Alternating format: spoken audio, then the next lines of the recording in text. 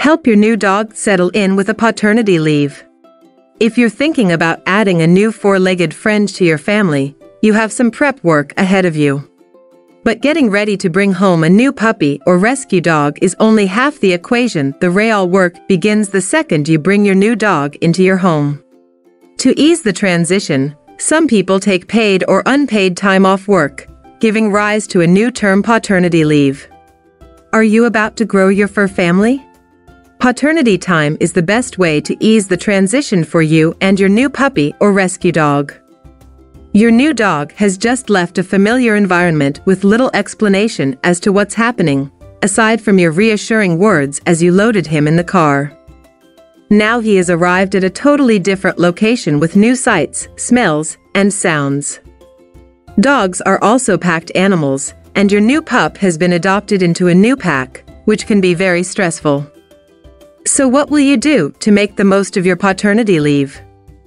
Take the time to build a solid relationship with your new puppy or rescue dog. Get things started on the right footer and paw with these top tips. Start slow. No doubt you're excited to go everywhere and do everything with your new sidekick, but take it easy on your pup the first few days.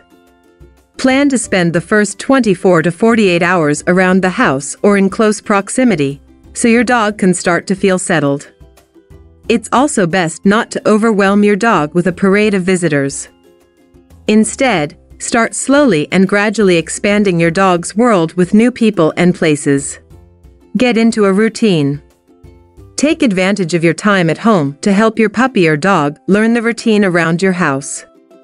Even though you may be taking a paternity leave, get up at your usual time and establish set feeding times.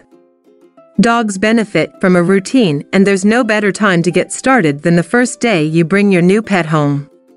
Take your dog outside at regular times to show him when and where it's acceptable to use the bathroom.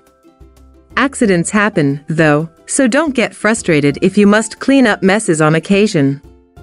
This can be easy to remember if you're house training a puppy who doesn't know better, but may be more frustrating when adopting an adult dog from a shelter or rescue. Remember that stress can affect your dog's bathroom habits. Stay consistent and positive, and your dog will soon learn what's expected of him. Have some fun. Spend some time having fun with your new dog or puppy with age-appropriate toys and playtime. It can be exciting to see which games your new dog enjoys most, like fetch or hide-and-seek, and which toys become fast favorites. Balance playtime with some quality rest and relaxation.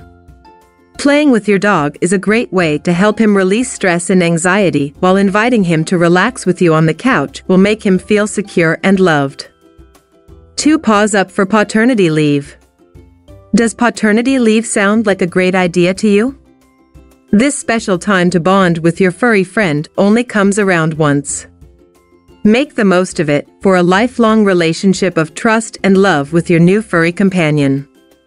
If you're fortunate enough to work for a pet-friendly company that offers paternity leave, then take advantage of it.